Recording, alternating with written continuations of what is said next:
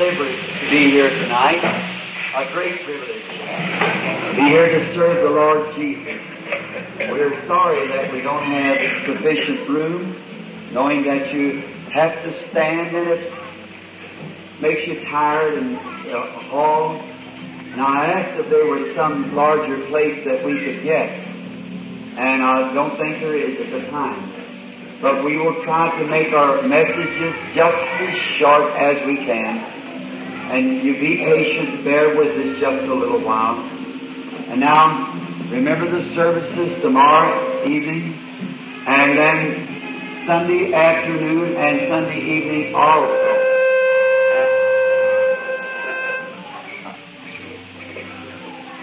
Now tonight, if it be the will of the Lord, I wish to read a portion of the Scripture. And then you pray for me as I speak tonight. It's been hoarse since I've been up here. Not a bad cold, but just an overtaxed voice. Let me move this thing around here. I'll be able to get the transposition of that.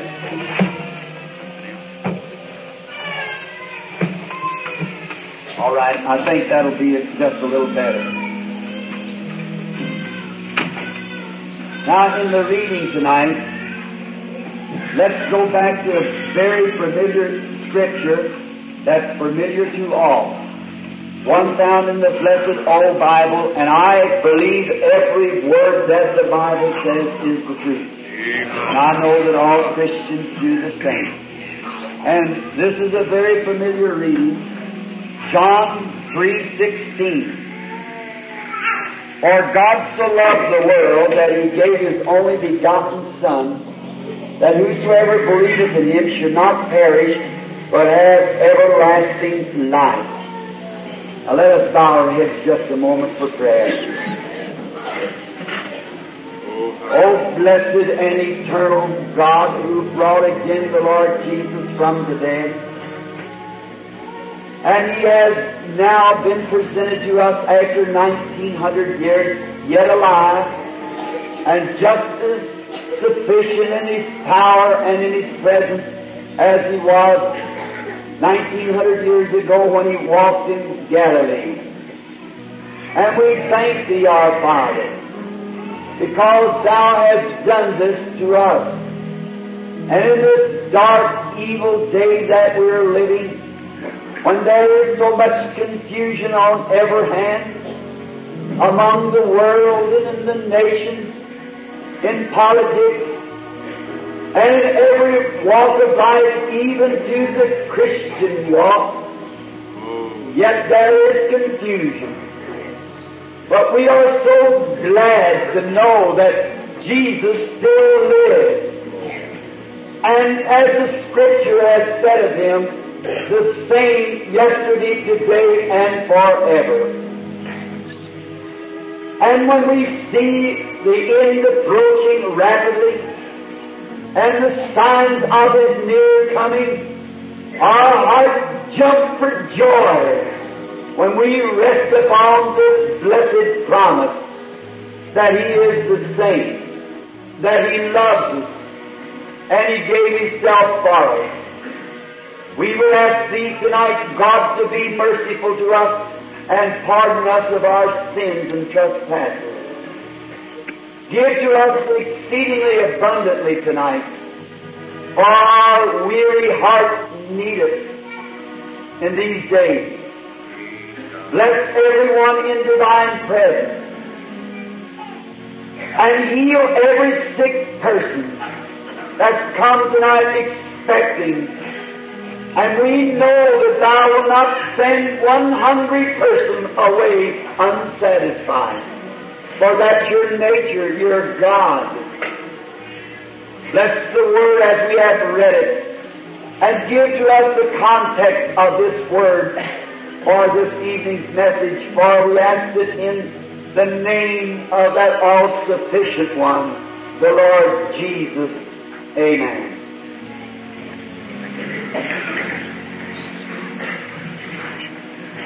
I suppose there isn't a child that's attended Sunday school many times, but what could quote this little passage of Scripture here. just a little small portion of the Word of the eternal and everlasting God. And it's not very much, but it isn't the reading or how much we read, it's the value of what we read. It doesn't make any difference whether it's very long or not. It's the value of what we have read. That is where we can rest our faith, because it's the Word of the living God. And now, some time ago, talking of values of things, over across the river in Louisville, Kentucky, across from where I live, there was a little boy that was up in the attic of his home. And he was searching through some old relics and things that belonged to the family. And he found an old trunk. And he dug into this old trunk happily to see what he could find.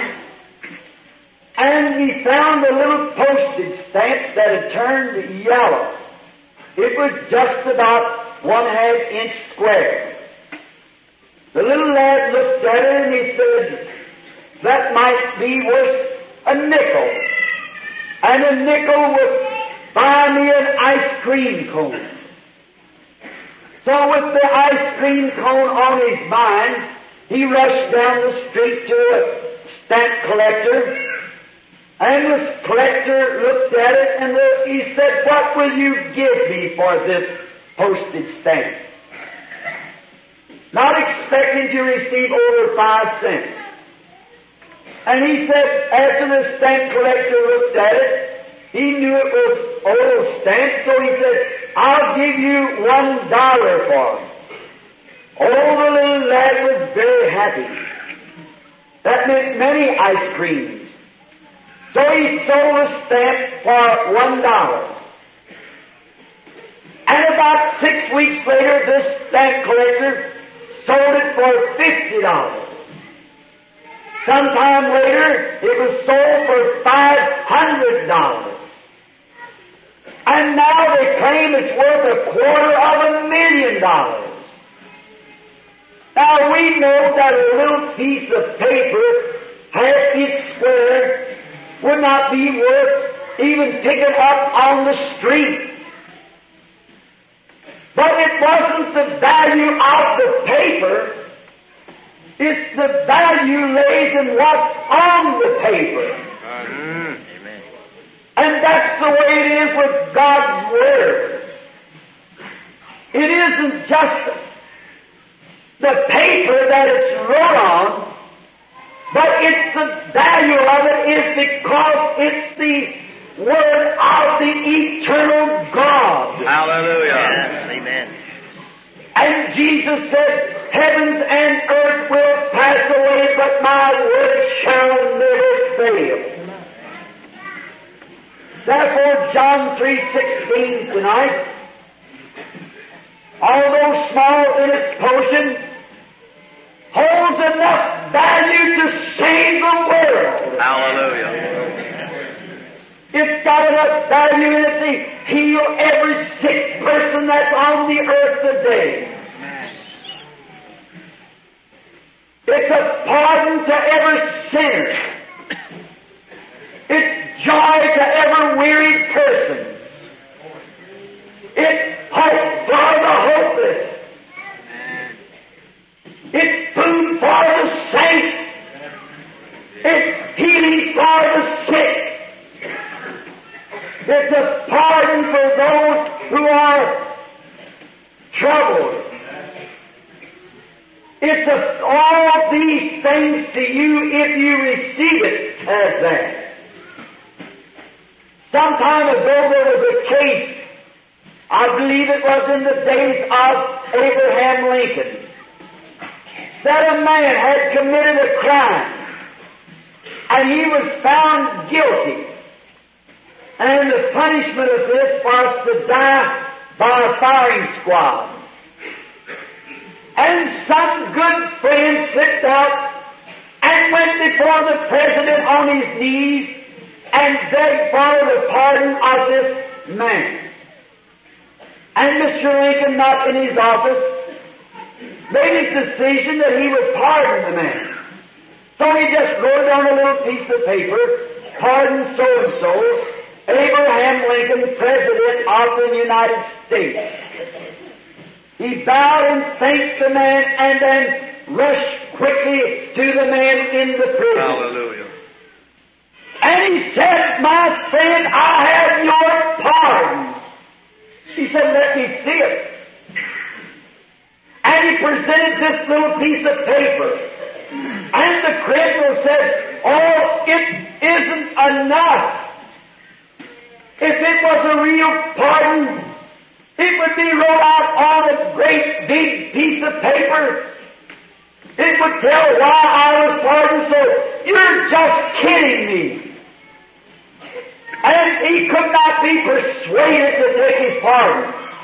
And the next morning, the man died on a firing squad. And then notice, there is a signed document by the President of the United States that says this man is pardoned. And it was written the day before his execution. Then it was tried in federal courts. And here is the federal court's decision. A pardon is not a pardon unless it be received as a pardon. And that's the way the Word of God is. It's a pardon to those who will receive it as a pardon. Yes, amen. It's healing to those who will receive it as a healing pardon. Hallelujah. And every divine promise of God is true if it be received in the right mental attitude. I say this tonight as the minister of the gospel, and I've seen it tried. I've had the privilege of preaching around the world, and before tens of thousands of people, and every divine promise in the Bible is true. Amen. And if you take the right mental attitude towards any of God's divine promises, will bring it to pass. If you can take the right mental attitude. And in our scripture reading tonight, it said, God so loved the world. Hallelujah. If there is anything that the world is dying for today is love. Amen. In my travels, I find that is the rejected stone that keeps a building from being fit together. Where the assemblies in the Church of God and the Baptists and the Methodists will all shake hands and be brothers, if they just had love one for the other. Come on now. Wonderful. That is the great need the world is dying for. And God is love. Hallelujah. Now there's five in the church, that's what hindered the church, has been the wrong conception of love. Now love, there's two different types of love. That's real love. One of them in the Greek word is called agape. That's God's love. And then a perverted love, from that is filial love, which means human love. Filial comes from the word fellowship. The filial love is what you have for your wife. And a man might flirt with her or insult her and you'd shoot his brains out over it. That's what filial love will do. It accompanies jealousy. And many other things goes with it. But agape love would make you pray for his sinful soul. That's the difference between the two loves. God's love is the beginning of love. It's the fountain of love. Hallelujah. And the church today is lacking in that. My God, help. That real agape love that makes you have love for your enemies. Amen. Oh, if we only had that kind of a love, there'd be a revival sweep this nation from coast to coast and from north to south. Thank you, Jesus. And the reason that we do not have that love, that is the main reason the church is not progressing like it should.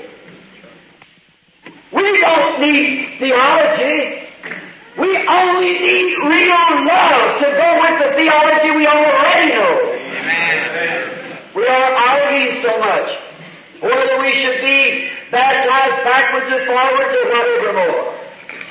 But it don't make any difference how you're baptized or what church you belong to or what evidences you have that you're a Christian. If you haven't got love, you haven't got God. Amen. We need love. God so loved the world that He gave His only begotten Son. Now when love is projected and it comes to its end, sovereign grace produces what love projected. When God so loved the world that His love was at the end of its going, and then that love projected sovereign grace that gave us a Savior. That's how we got Jesus. Amen. It's because that God loved the world. Something was produced because of His love. And Jesus the Savior was produced. The grand old story that we so forget so easy. Way over in Switzerland many years ago, and some of you men and women around my age can remember reading it in your readers. Switzerland was a little group of people that went up in the mountains out of Germany. And they had themselves a little economy. There wasn't a warring people. They were a peaceful people. And all of a sudden there came a war against them. And the Swiss got their old sickle blades and sticks, rocks and what they could find, and went down out of the mountains to meet the enemy on the plains.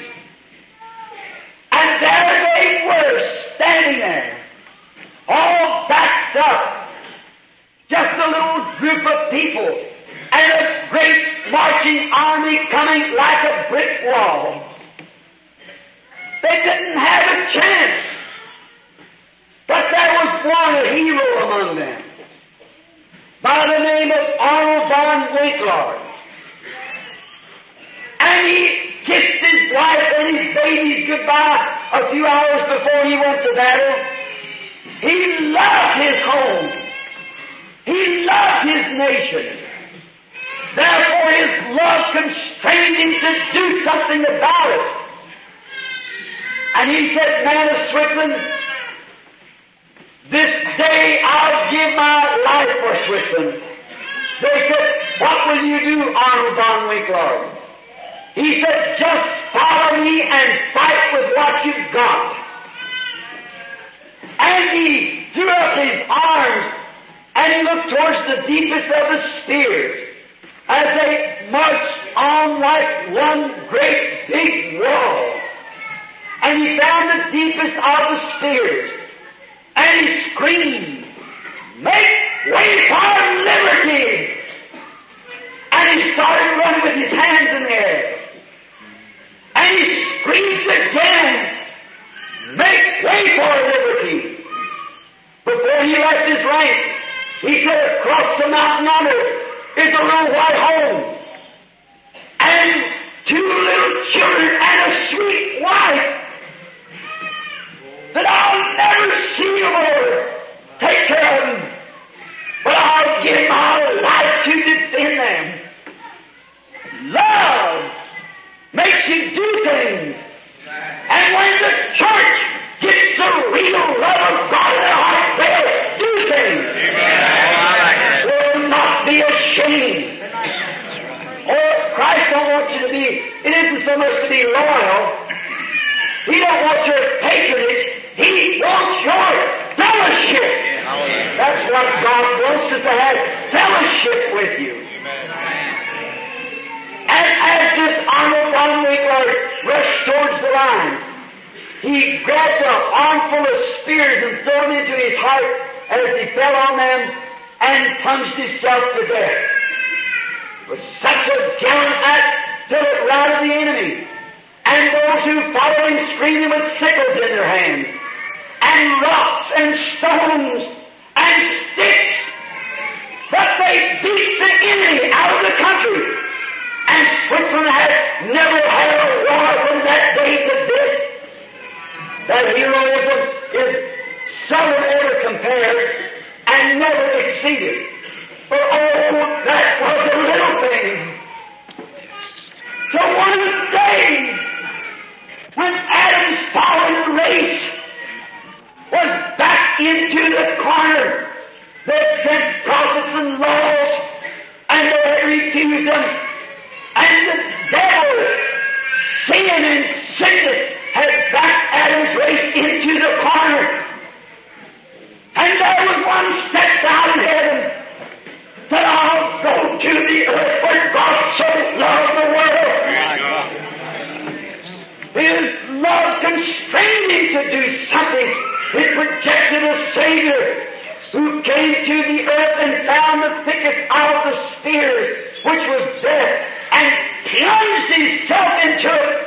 And on the day that he ascended up, and he sent back the Holy Ghost and said to his church, take this and fight the best that you can. There's where the church misses it today. The love of God that's shed abroad in our hearts by the Holy Ghost. Amen. And man afraid to take it. You're going to take some man-made theology and try to fight. You'll lose. Take our leader's day. The love of God that constrained him. God so loved the world that He gave His only begotten Son. Thank you, God. Oh, I've noticed it. Many of us read the book. Out that time up at Portland, Oregon, when the maniac ran to the platform. I want to let you in just on a little personal line. The maniac ran out to the platform that night before 6,500 people and was going to kill me. Great, big, burly giant, weighed about 250 pounds, or maybe more, stood nearly 7 foot, a maniac out of the insane institution. And I was speaking on faith. I weighed 128 pounds. And I've seen about 300 preachers run from the platform because they knew him. He hated preachers. And the law was looking for him. And as he rushed out on the platform, I didn't know him. And he let out a great big scream, and he set his teeth together and his eyes pushed back. And he started walking towards me. And he said, you hypocrite, you snake in the grass. He said, upon this platform, posing yourself as a servant of God, you're nothing but a hypocrite.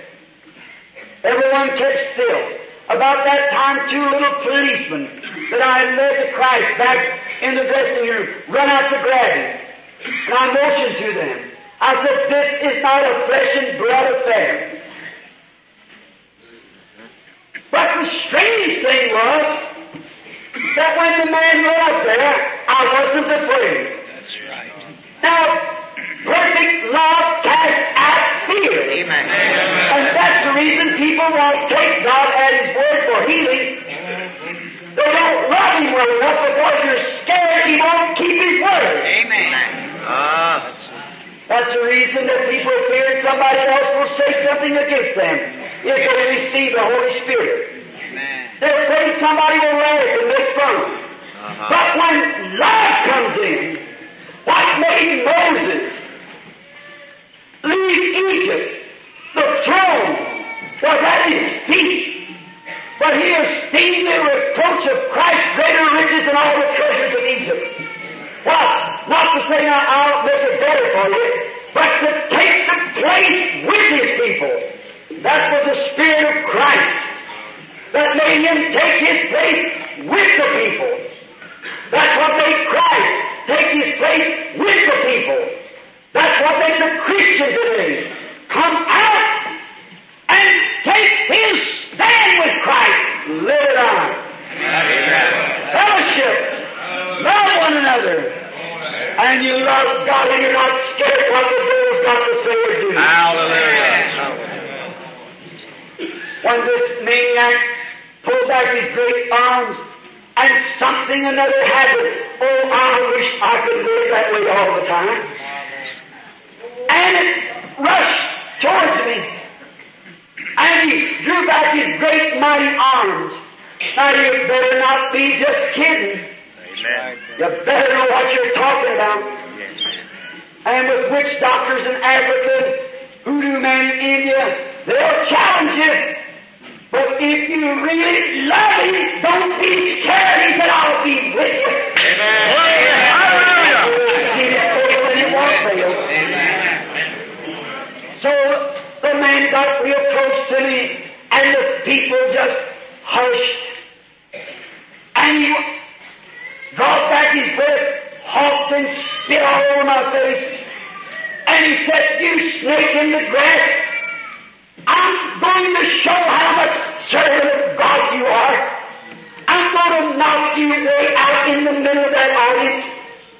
He was well able to keep his threat. But he didn't know God. That's right. That was the main thing.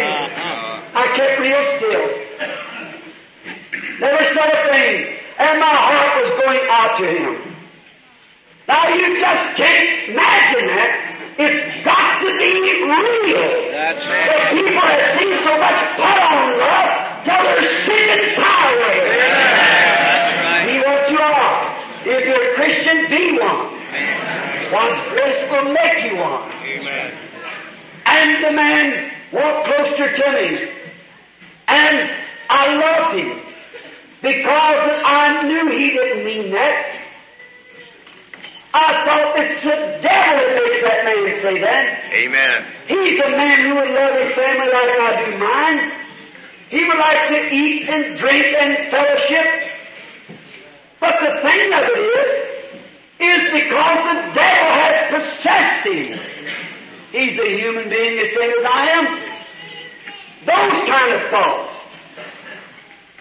And you can't do that unless God does it for you. That's all right. And when he got close to me, he drew back his arms and he said, I'm just going to knock you out in the middle of that audience and break every bone in that little old frail body of yours. I never opened my mouth and said a word. But then all of a sudden, something began to speak. And the Holy Spirit began to speak and said, because you have challenged the Spirit of God tonight, you'll fall over my feet. There was both threats, both prophecies. He said, I'm going to knock you out in the middle of the audience. The Spirit of God said, you'll fall over my feet. He said, I'll show you whose feet I'll fall over. And he drew back his arm to strike me. And still there was no fear. I wasn't there because I wanted to be seen. I was there with a commission from God to the people. And when he started to strike, something within me said, Satan, leave the man. And when it did, his great eyes seemed to push out, his teeth set together, and And he turned around and fell over my feet to the policeman had to come and roll him off. Hallelujah. What was it? Love. Love will conquer the mightiest enemy there is on the face of the earth. It is love. Hallelujah. Hallelujah. Just a little insight now of life. Here some time ago I was in Mexico last year. There had been a little baby that morning that they brought over to the meeting. And it had died at 9 o'clock that morning. They were standing by the tens of thousands. 20,000 came to Christ that night. 20,000, I said, I do not want Catholics or evangelicals. I want people who have never received Christ at all. And they tagged 20,000. But there's a little woman down there screaming with a blanket. Then he was with a man who would get out the prayer cards, and they had around 200 or 300 ushers, and that 300 ushers couldn't keep that little woman out of line. Glory to God. She was climbing over their backs. Oh, what was the matter? That's right. Her baby had died at 9 o'clock that morning, and it was at 10 that night. After a long tussle, little lady not over 25 years old, very beautiful looking little woman.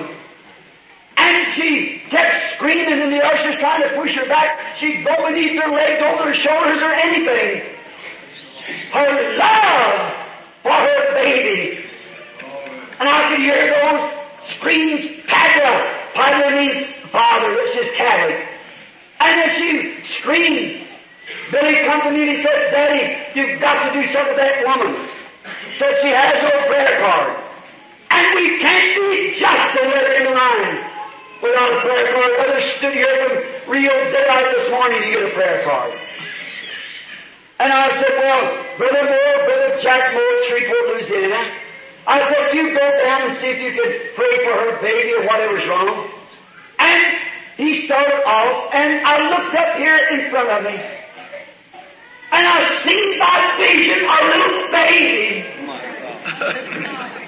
I said, just a minute, Brother Moore. You see, sovereign love will protect the grace of God every time. I said, maybe I better go to the baby. I said, ushers, I know this is not right. According to our rules, they have to have a prayer card. But let the little lady come here. And when she come up, she fell down. I said, stand up. I couldn't make her understand, and I put my hand upon that blanket. I never even seen the baby. And I said, Lord God, it was just as wet as it could be. It had been raining all day.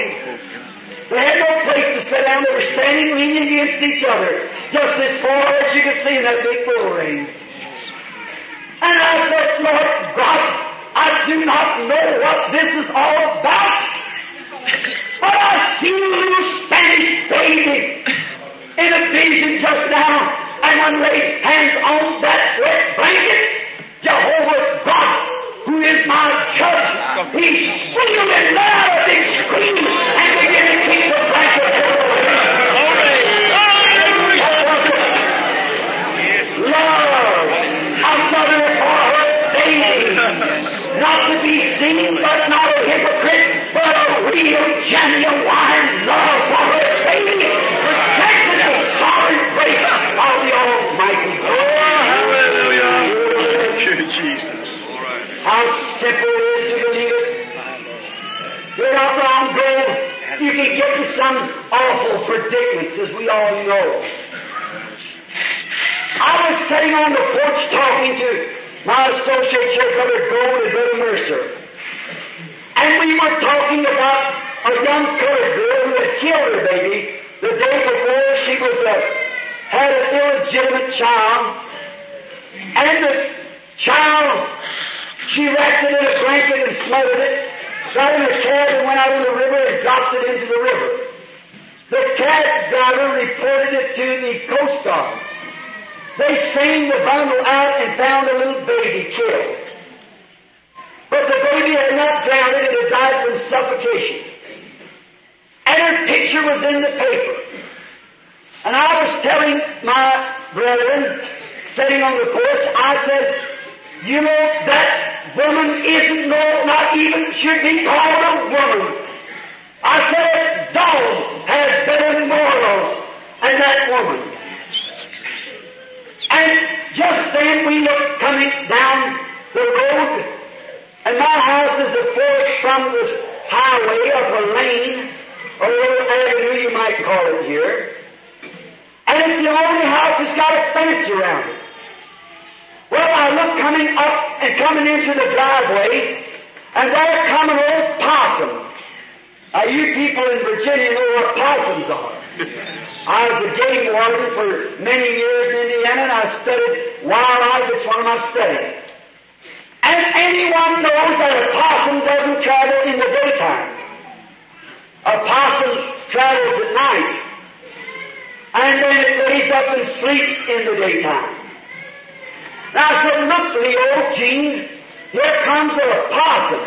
And when he got in front of my gate, he turned in. And I noticed him leaning sideways like this with one leg dragging. And I jumped up and ran out there, and there was a rake laying in the yard. And I took the rake and laid over the possum. I said, it's perhaps got rabies, because it's hot weather now, July, I believe it was June or July. And I said, it's got rabies perhaps, and therefore we better stop it. And when I stopped the possum, I happened to look, and her leg was all chewed up where a car had hit her or dogs had chewed her. And it was swollen twice the size, and I don't mean to make you sick, but the flies had grown it, and there were maggots and fly blows all in the leg. And I said, oh, it's been hurt a few days before this. And I helped the rake on it. Usually, they what you call play possum, lay down. But not her, she was biting at the yard rake. And then a possum is the second animal. A kangaroo and a possum is the only two that has a pocket to carry their little ones in. And I noticed when she let her pocket down, there were 9 little naked baby possums about that long. And they were trying to nurse her. I said, here it is, boys. She's a mother. And I said, come here, Gene. And about that time, Mrs. Woods, and Mr. Woods, which was formerly a Jehovah's Witness, and the boy had been healed with legs paralyzed up under him, so much that he don't even know which leg it was is dried up now. Right. And they had moved over next door to me, and she's a veterinary. And it come up there to look, and she said, look at that. I said, boys, that possum is more of a mother than that woman was that carried her baby. That's right. Yes. I said, she probably hasn't got over an hour yet to live. But she's willing to give that hour fighting for her babies. Yes. She's a real mother. Hallelujah. And then when I helped the rake over a little bit, and Mrs. Wood said, Brother Branham, what are you going to do with her? I said, I don't know. He said, well, you better kill her, and just take them little ones and kill them, because it's got a round mouth, they can't nurse, and they'll die nursing from her. And I said, I just can't do it. And she said, I thought you was a hunter. I said, I'm a hunter, but I'm not a killer. And she said, well, you don't mean that. She thought she was right. And humanely she was. She said, you're going to let him suffer like that?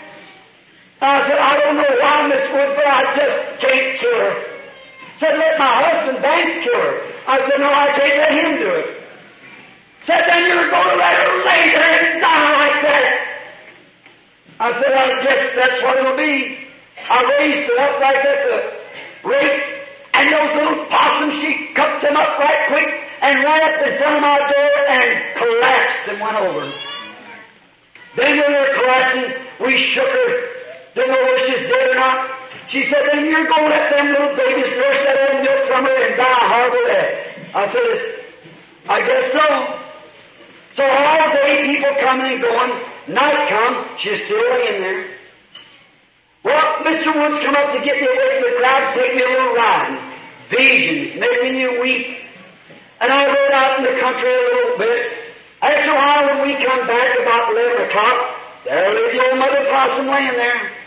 And anyone knows if she's ever gone to move, she'd move when the sun went down. She'd tuck off. But there she was laying there.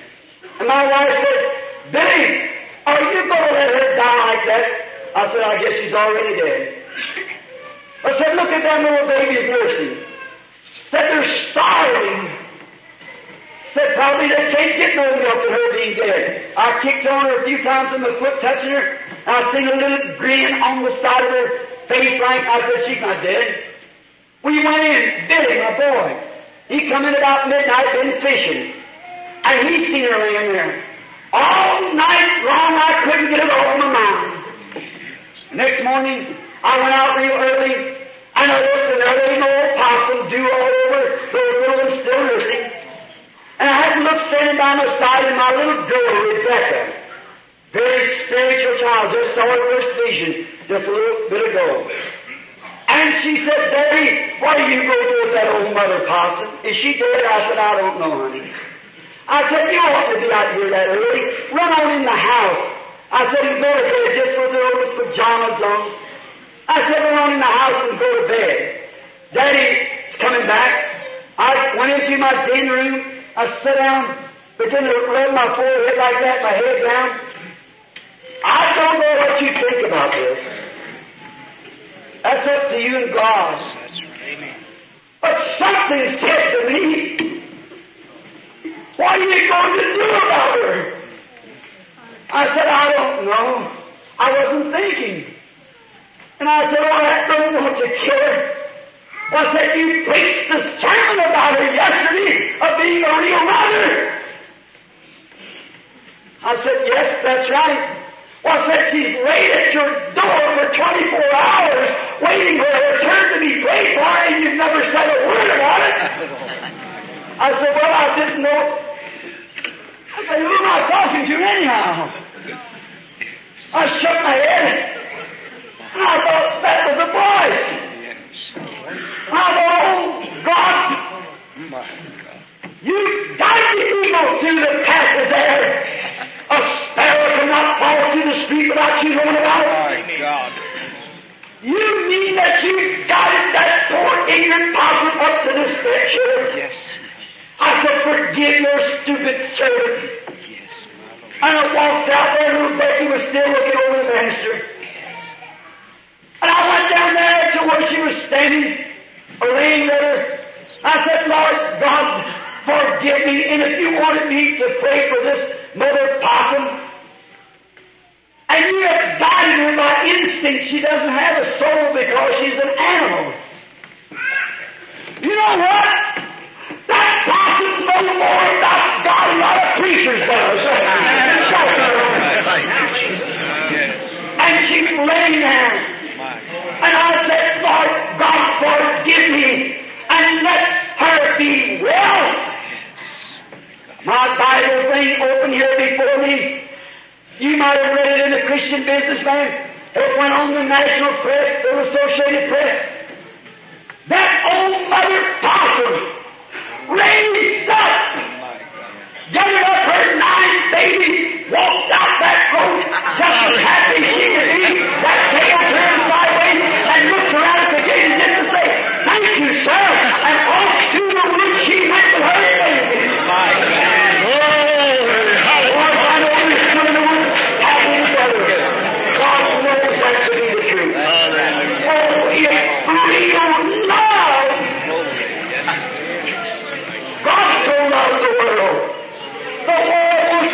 Something genuine. Amen. And you people here tonight, God He's depending on you to project His love to the sinner. Amen. There's something about a man or a woman, you're a miniature creator. Have you ever seen people that you just love to be around? It's the atmosphere they create around them. Oh, there's nice people, but you just can't stand to be around them. They create that by the way they live and the way they think. It's a little atmosphere you live in. Just before closing, I'd like to say this. Just another little story comes into my mind. As everyone knows, I love to hunt. And I used to hunt up in the North Woods, up in New Hampshire. Oh, I just love to get into the woods. There's something about the woods that's godly. Yeah. How can a man look at a flower or a tree or hear a brook running and know there's no God?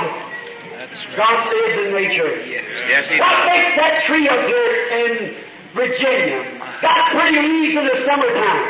And what makes that sap run down out of that tree and run into the roots and hide for the winter? But why on a stick and see it go down that way? It's God!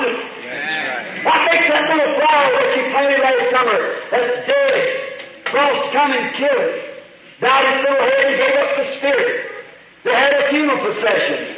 The October rains cried, and it buried the little seed. It's froze. The seed burst open, the pulp run out. Now there's no seed, pulp, nothing. But somewhere down in that ground, My God. that science can't find, That's it. there's a germ of life in, and when that sun rises in the east, it'll live again. Amen. And God so loved the flower that He made a way for it to live again. How much more has He made a way for a man to put anything? Hallelujah. God's in nature. He's in love. I would hunt the northern white-tailed deer with a friend of mine. He was a good hunter. I loved to hunt with him.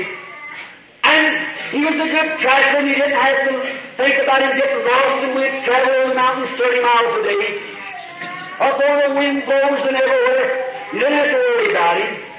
He was always a good shot and a good tracker. I liked to hunt with him, but he was the meanest man I ever seen.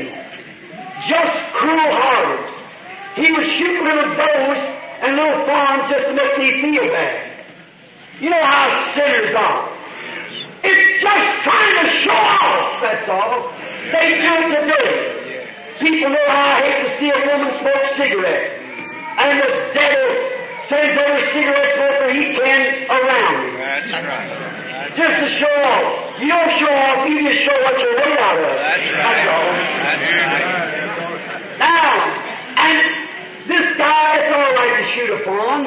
If the law says you can have it, but not shoot a whole string of them just to be mean. The fawn's all right. Abraham killed a calf and God eat it. It's no harm, but to be evil with it. And he would like to do it just to make me feel bad. And one year when I went up there, he made himself a little whistle. And he could go just like a little baby fawn crying. And I said, Bert, you're not going to use that. He said, oh, Billy, get next to yourself. You preachers are chicken-hearted. I said, no, we're not. But we just don't have those evil things in us. He said, get next to yourself. That day we hunted till about noon. There's a snow on the ground about like it is now. We hadn't not even seen a track. We come lunchtime about hours behind him. There's a little clearing. And he kind of hunkered down. Now, you Southerners know what hunker down is. And when we did, I thought he was going to take his lunch out. But what did he have? This little whistle. I thought he's not going to blow that. And he blew it. And to my surprise, about 30 yards away, a great big doe stood up. Now, a doe is a mother deer. I could see the great veins in her face. Those big brown eyes and graceful-looking ears. She stood up. She looked. Now, that's unusual at that time of day. Any hunting brother knows that. And he blew again. And she stepped out into the open. That's altogether contrary to the nature of the deer, to show himself in the open like that. In the hunting seasons. And she was looking. What was the matter? She was a mother. Her baby was in trouble. And Bert looked up to me at that real sheepish-looking grin. I thought, oh, surely, Bert, you're not going to do that. I see him pull back the lever, throw a shell up into that 30-06, and he leveled down the gun. And when he did, the deer saw the hunter. She staggered. She looked. But she stood still and used it all away. But what was it? It was the baby in trouble. She wasn't putting that on. It was real, genuine mother love. And she seen the hunter. And I seen him level that rifle down. He was a dead shot. And I thought, Bert, you surely can't do that. I thought in another second he'll blow her heart, come out the other side. Just standing there close. And she was watching. Yet death was facing her. She still was a mother. There was a real love in her. Her baby wasn't trouble if it meant her life. She still walked out to face danger. She was looking for that baby. I couldn't watch it. I know just any moment he would blow her to pieces. I turned my head. I thought, oh God, how can he be so brutal? I was listening to hear the gun go off. I waited and I waited. There was no fire. I looked around. And the gun barrel was going like this. Hallelujah. And he turned and looked at me. He threw the gun on the ground. He grabbed me by the leg. He said, "Dude, I've had enough of it." Leave me to that Jesus that you know. Yes. Right down on that snowbank, I left that cruel-hearted man to Christ, which is a lovely saint tonight. What was it? Because he found something real. A real love that could be displayed in the face of death. My friend, that's what God wants tonight. That's what Christians ought to be tonight. To display the love of Jesus Christ regardless of what the circumstances is. Think of it. As a Christian, you might belong to the finest church there is in this country. But has God ever come to your heart to give you a love that would stand in the face of people if they called you holy order? You would take your stand with the church of the living God. If they said you lost your mind because you accepted Him as your healer, you'd still stand and give the praises to God. That love in you, if not sin and backslider, God's sure to give it to you. Think of it while we bow our heads. Just before we pray, I want to ask the question. I want you to think sincerely. Oh, you say, Brother Branham, I've been a Christian for a long time. Maybe you joined church a long time ago. Maybe you might have danced in the Spirit some time ago. You might have spoken with tongues some time ago. You might have been baptized by a certain creed in the church. You might burn a candle every night and say a rosary. But I want to ask you something. Really, do you love Him that you could display His love that was stood between you and death to do so? I want all that's in here that really knows, be sincere, because you're in the presence of God. All that's in you that knows you haven't got that love in your heart, but you want God to give it to you. Would you just raise your hand to Him? That's right. God bless you, sure. 150, 200, I guess, maybe 300 hands up. God, give me that love. Give to me the love of Christ like that mother dear had. To display her love for the baby. You say, Brother Branham, is the love of God greater than that? Far greater. A mother may forget her second baby, but never can I forget you. Your names are engraved on the palms of my hands, sure by a Roman spike. God so loved the world that He gave His Son. Will there be some more who's made up their mind since then? God bless you here, sonny. God bless you, lady. God bless you, sir. That's right. Someone else that hasn't raised their hands. God be merciful to me. Say, does it do me any good to raise my hand, Brother Branham? Sure. If you needed a change from death to life, God bless you, sir. Be sincere now. God bless you, little boy. Somewhere else up the balcony, yes, God be with you. God bless you there, brother. Give to me life, God, oh bless you. I'm a church member, God bless you, and you, sister. I'm a church member, Brother Branham, God bless you. But I haven't yet got that love. There's no need of me thinking it, because I haven't got it, but I want something real. God bless you, brother, here against the wall. Out in the vestibule. Did you raise your hand anywhere along there? Sinner friend, or backslider, or just a cold, lukewarm church member. Say, be merciful, God bless you, sir. That takes a real man to do it. God bless you, brother. Say, does God see you? Sure, He sees you. God bless you, young man. Good piece of road. God so loved the world that He gave His only begotten Son. And we today, God bless you here, young man. We just try to join church and we maybe shout a little or dance a little or speak with tongues or something. It's all right. I've nothing against that. But brother, if you haven't got the love of God to go with that, it's no good. Paul said, where there's prophecies, it'll fail. Where there's tongues, it'll cease. Where there's knowledge, it'll vanish. But that which is perfect is love. When it comes, it'll endure forever.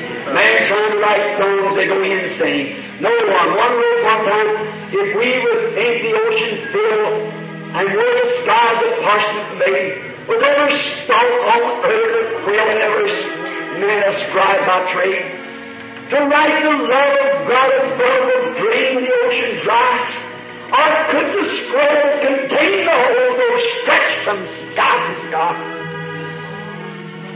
When the earth is staggering like a man coming home drunk, by atomic power shaking her. When the oceans has wet themselves into deserts, and seeing has reached the ears of God, and the stars refuse to shine, the love of God will still be the same. It can never fail.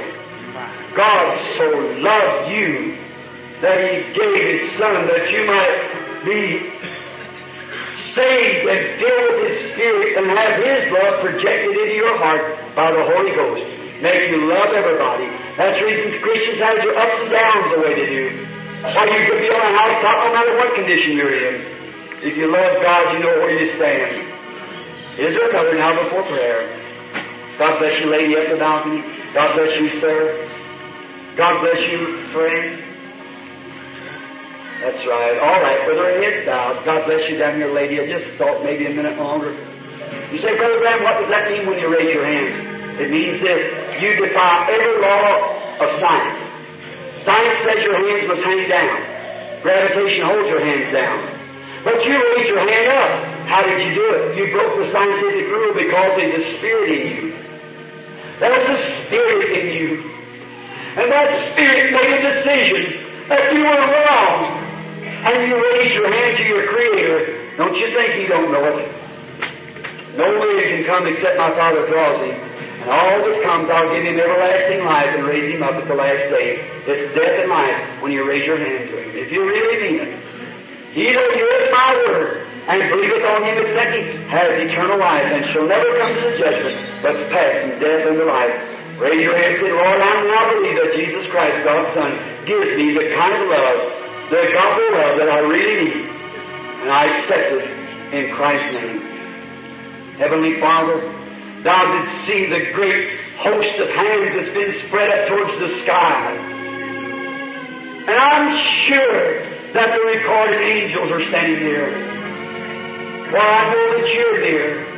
And you said, the angels of God are encamped about those. They don't leave, they just stay there. They make their camp there about those who fear Him and love Him. And now, Lord, I pray that you'll receive each one of them as the fruits of the message tonight. And may they be peacefully and safely taken through life. And in that day when death strikes,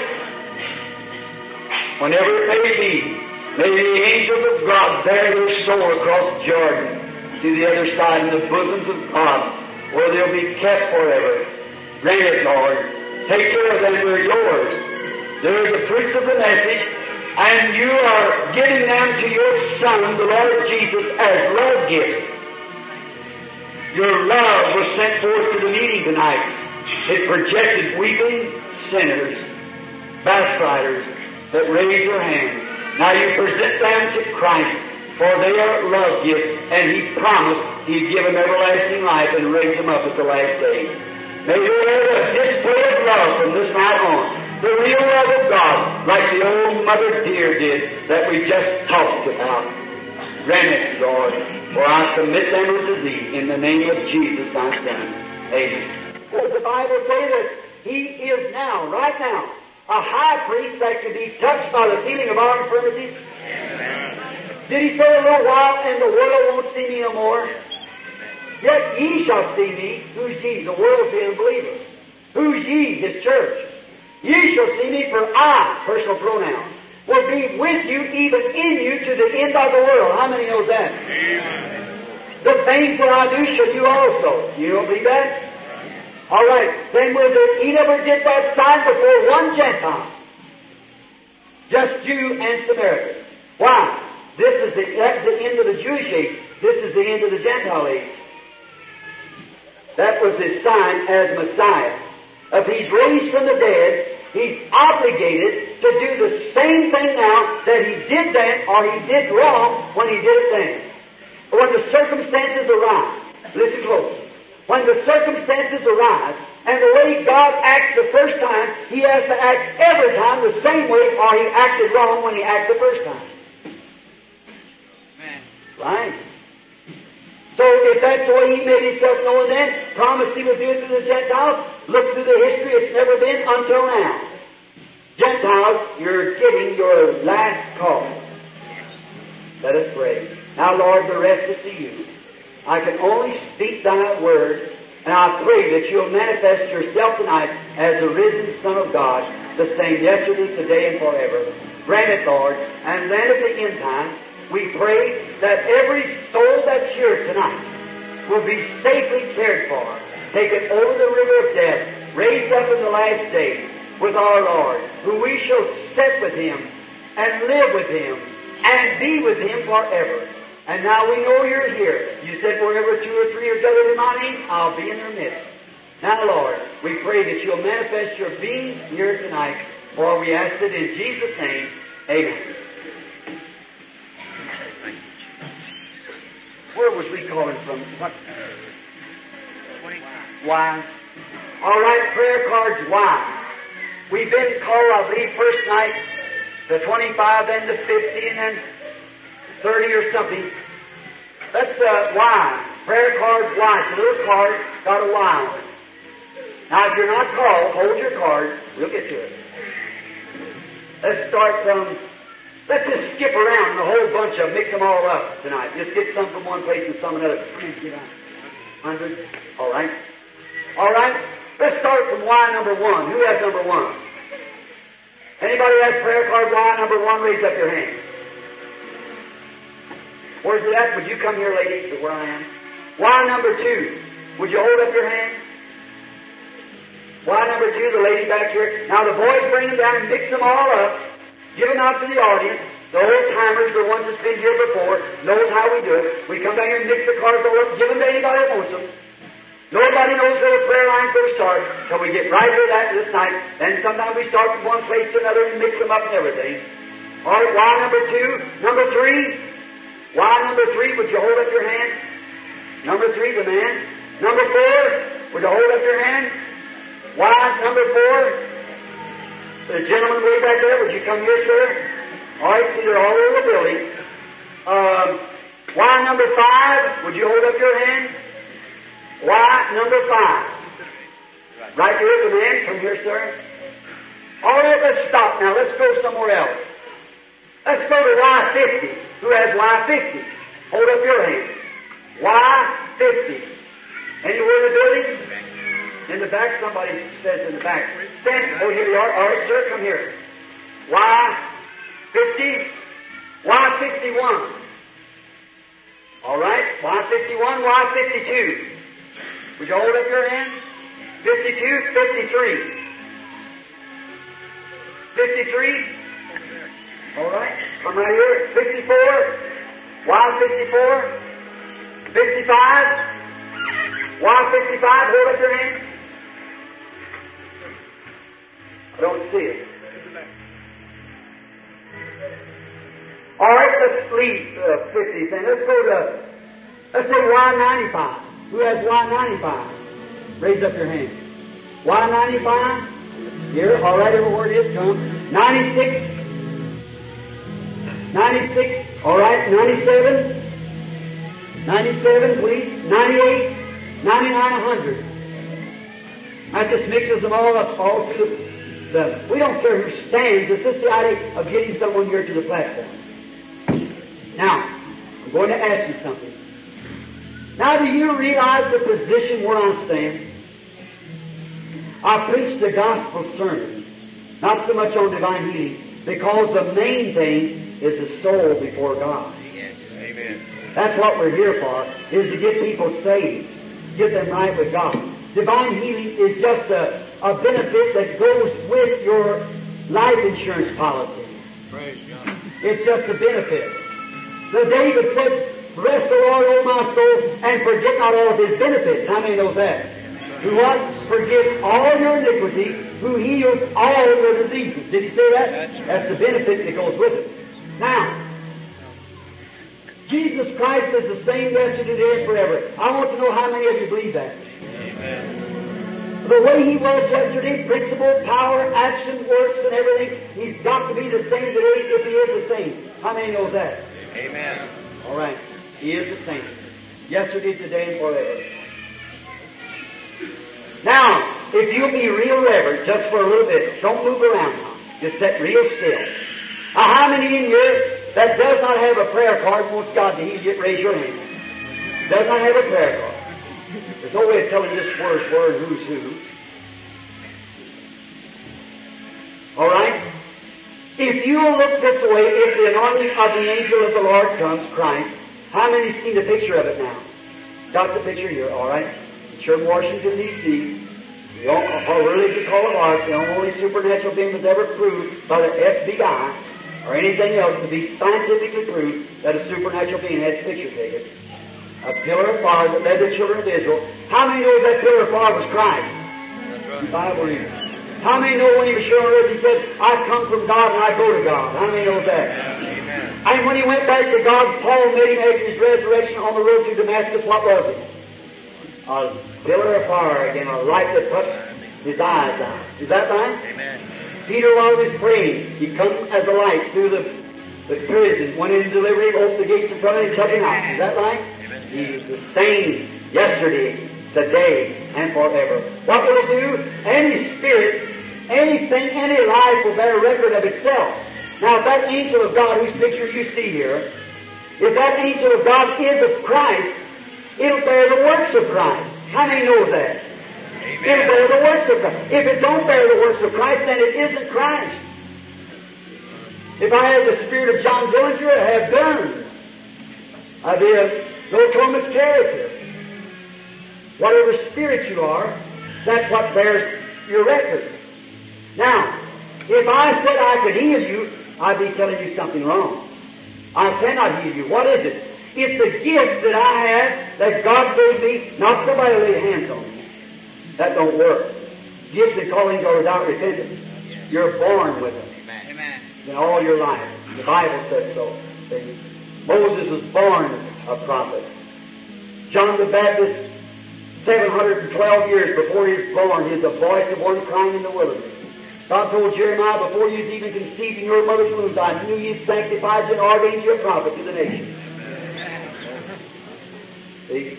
It's God's election, calling. Not that you're any better than anybody else. We're all the same. We're just children. But God has chose some to be one thing and some another. And if you get where God chose you, then you can yield yourself and that Spirit will work through you. Just like these ministers here. Well, they're called preachers. They don't get up here to preach there. I'm not a preacher. I wouldn't say I was a preacher because I had no education. But some men there could get up here and preach. Their preaching is inspired. They yield themselves to the Spirit of God. They have a way of doing that. First is what? Apostles. Then prophets. Then teachers. Then evangelists. then pastors. Everybody knows that. That's the offices of the church. God set them. Now, if our contention is right, and Jesus Christ was raised from the dead, and this is the gift that yields, so He'll work, He'll bear His record. Here stands a woman. I've never seen her in my life. How many in here is total strangers? And you raise up your hand. Total stranger, I don't know you. All in the prayer line, I don't know, raise up your hand. There we are. Total strangers. Don't know none of them. The lady raised her hand. I'll raise my hand. We've never met. I'll walk right out here just a minute. I want the audience to see. Now, this is not in a dark room, as the devil would do. This is right out here before you all. God's a God of light. Hallelujah. He lives in light. He is a consuming fire. Hallelujah. Now, the lady and I never have seen each other. I don't know her. She don't know me. You say, Brother Branham, what are you stalling for? For that angel of the Lord. If He doesn't anoint, then I can do nothing. It's Him. If I get myself from talking on the Word, yielded to the Spirit, then it works. Now, if I said to the woman, she might be an infidel, she might be a hypocrite, she might be a prostitute, she might be a saint, she might be sick, I don't know nothing about her. I've never seen her. But God does know her. Now, whatever she is, if I walked up here and said, lady, you're sick. Yes. Praise the Lord, you're going to be healed. She just got my word for that. She said He could have guessed that. But if the Holy Spirit will go back down in her life and tell her something, whether she knows, she'll know whether that's right or not, then that have to be God. It has to be. Jesus said He did that. Every one of the true worshipers believed He was the Son of God because He did that. The apostles finally said this, we believe now that you are the Son of God. You know all things, have no need that any man should teach you. And by this, you perceiving their thoughts and knowing these things, we know that you were sent from God. Amen. Jesus said, do you now believe? After all those things that He did. Now, if the lady, knowing this now, if the Lord Jesus will perform the same thing here that He did at the well of Samaria, how many of you will believe with all your heart? All right. I stand right back here because I don't know how loud my voice is. Now, everything's operating out there. Watch, because when the anointing of the Holy Spirit comes, I don't know how loud, it's in another world, and you're speaking, and you can't tell. Be real reverent. Let the lady be the judge. If anybody here know this woman? Is there anybody in the building? Yes, there's people back up there in the back. All right, people that know her. All right, you know whether this is true or not. Let's just pray now. Be real reverent. You realize where I'm standing. I'm trying to represent the God that loves you. Trying to bring courage to you to love Him and to stay with Him and to believe on Him and trust Him. That's all He does it for. You don't have to do it, but He does it that His Word might be fulfilled. He didn't heal back there because He had to, but it might be fulfilled. This is the thing. Of course, seeing you with a Bible in your hand, of course you could just be stalling with that. But you're not. You're a Christian. You're a believer. Now, I do not know you, but now just as Jesus spoke to the well, at the well, or the woman at the well, rather, then you're aware there's something taking place right there. See? That's right. Did you see the picture of that lady? That's just what's making you feel the way you are. If the audience could only see it. In the lady, there's a light standing between she and I. Now, she seems to be moving from you slowly. She's suffering with a tremendous nervous condition that she wants me to pray for. That is true. Now, being that the woman was shaking, I've seen her, she does that quite often. She's that way, she's been that way for some time. It started with the menopause because she's a younger looking woman when it started. Now, just a moment, let's talk to her a little more and see if anything else. Yes? Besides that, you've got a trouble that's pains in your side. And you've got an internal trouble. And that internal trouble is an intestinal condition. And you've had an operation for that, and that's what caused your pain. You're not from this city. You've come from another city. That's Richmond. Go home.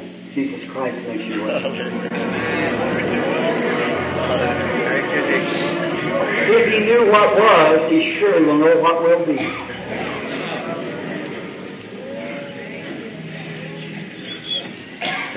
How do you do? Everyone reverent now, real reverent, please. Just keep your seat now. Just be praying.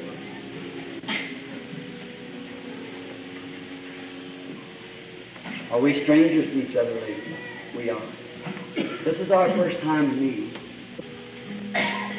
God knows us both. If He will reveal to me, like He did in the Bible through His Son, Jesus, and now His Son died so that the Spirit could come back on sinners like me and you to do the work of God, to continue the work. You believe that? He said, I am the vine, ye are the branches. Now the vine doesn't bear fruit, the branch bears fruit. And the branch will bear the same kind of life that's in the vine. That is true, isn't it? Now, if He's the same, yesterday, today, and forever, He will reveal. You are suffering with something that's hurting you in the front part here, in the chest. It's under your right side. It's a gallbladder trouble. Not only that, but you got a stomach trouble. That's the cause of an oversecretion of acid. And you're not from this city. You're not from this state. A place, Maryland.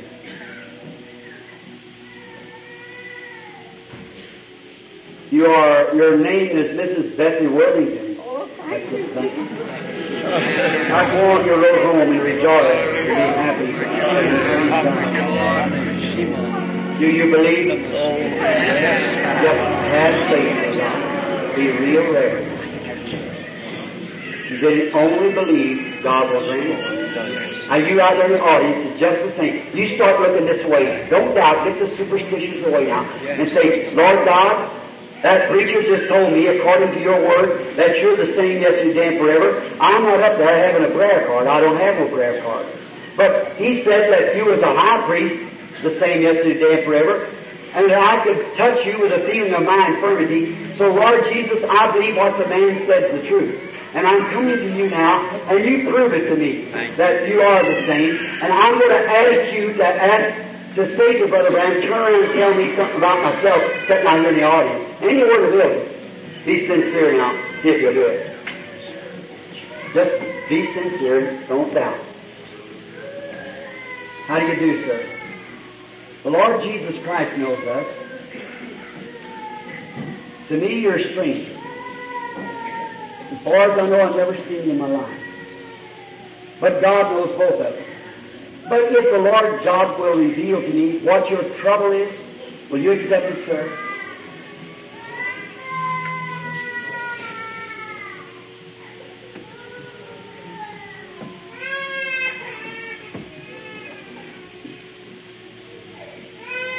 Somebody touched him. There's a spirit that's on this man, that's on someone else in here. It's a child, or a little boy. He keeps appearing here. Double rupture. The child sitting right there. You have a rupture too. That's exactly right. See that spirit? They thought it could get by with that. See how those demons try to pull one to another? Trying to scream for help. I followed that black street and seen it. Now you were sitting there praying, wasn't you, sir? You said, if God is what I told you. That's it. Now don't doubt. Believe. Thank you, Lord. Thank you. Thank you. Yes, sir. You have a rupture? And I see you somewhere. It seems like you're under a surgery or something. It's a prostrate trouble. You've had an operation for it. A prostrate trouble. You're not from this country either. Looks like Maryland to me. I see a man by you that's praying for you.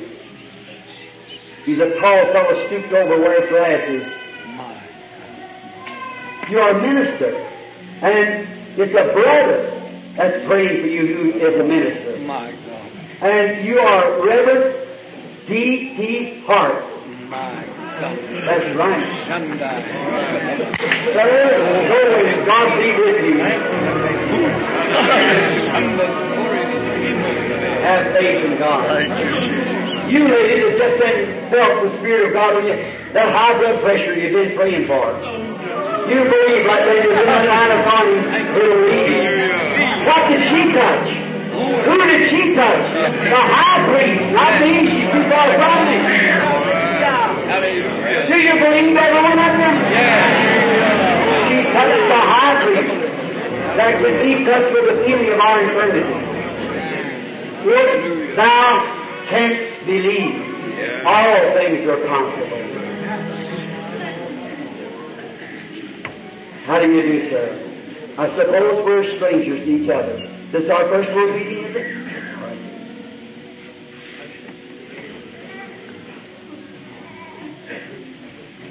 What do you think, ladies? You believe this to be the truth? Yes? You think God will heal you of that diabetes? Yes, amen. That paralyzed condition? Yes, amen. Stand up on your feet and be made well.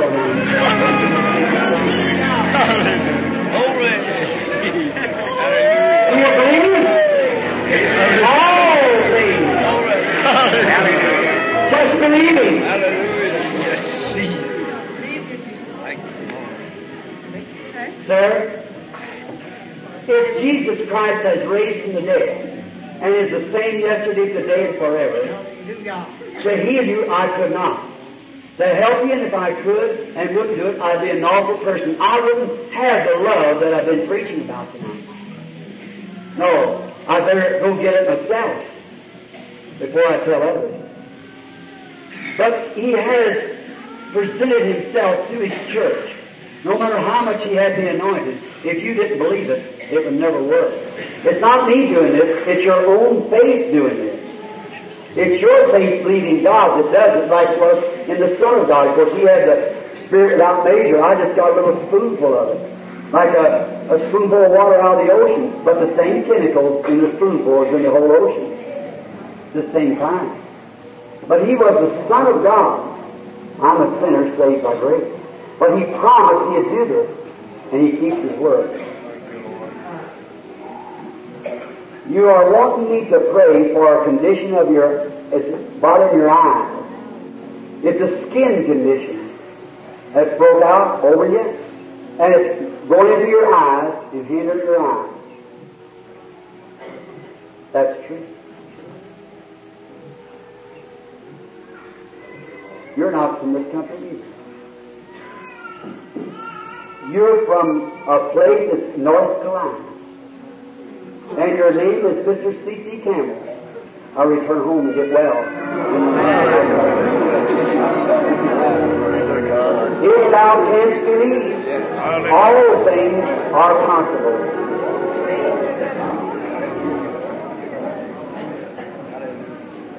How do you do, sir? This is our first time meeting, I suppose.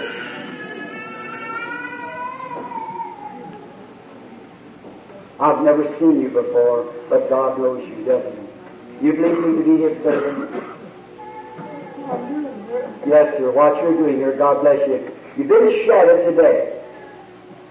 Because you're real weak now. And you've had an operation just in the last week or two. And that was a cancer. And that cancer was on the gland. You believe? Not only that, but a woman appears by your side. She's here tonight. I feel her now, pulling.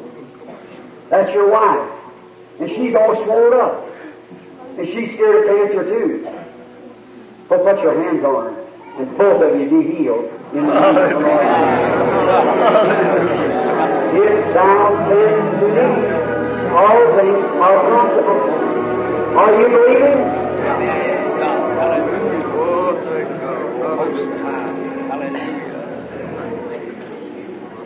How do you do? Suppose you're a Mennonite brother with your coat. Thank you. I appreciate your stand for Christ. I have hundreds of Mennonite friends. Would you happen to know Paul Boyd? Yes. He's a very good friend of mine. Many others are brethren of Mennonites. I never will forget, at Fort Wayne one night, I was having a service. A Mennonite girl was playing the piano. And it brought a little boy to me who was crippled. The Holy Spirit had been telling him about the condition that caused it. And while it pronounced him well, the Mennonite girl was playing the great position, now he's near. And the little boy jumped down my arms and ran off the platform, and the mother fainted. The girl jumped up, and those ivory keys continually played the great position, now he's near. Hundreds and hundreds swept through the altar. Christ still lives. Hallelujah. Hallelujah. We're strangers to each other. God knows us both. If the Lord God will reveal to me what you're wanting of Him, would you believe He'd give it to you? Thank you, sir. Then I pray that you get what you ask for. You're not here for yourself. You're here for somebody that's not here. It's a woman, and she's dying with cancer. That's thus saith the Lord. You believe now? You can have what you've asked. You believe. You believe with all your heart?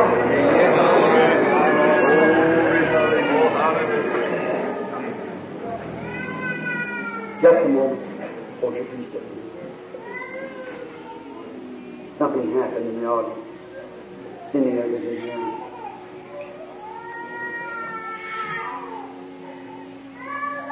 Yes, it is. This woman sitting right in here, kind of red face. She's praying. She's got sinus trouble, and she wants the Lord to heal her. You accept it as your healing, sister? You do? If you do, you can have what you've asked the Lord. If thou canst believe. God bless you. Here, I believe the woman missed it, because the angel left her right away. He goes to another, and somebody on the end has got colitis. Do you believe God will heal you of that colitis? Or if you have your healing? Hallelujah. See how blessing went from one to another? You speak as sweet as God. Have faith in God, don't doubt. Every one of you can be healed. Do you believe that? We're right behind the woman, sitting the third person in there on the back row. You're praying. You got something wrong with your neck. Do you believe that God will heal you? Raise up on your feet then. You have your healing. God bless you. All right. I challenge you in Christ's name to believe it. Do you believe it? Hallelujah. Now you just stand. Lay your hands over on each other. Let's pray right here.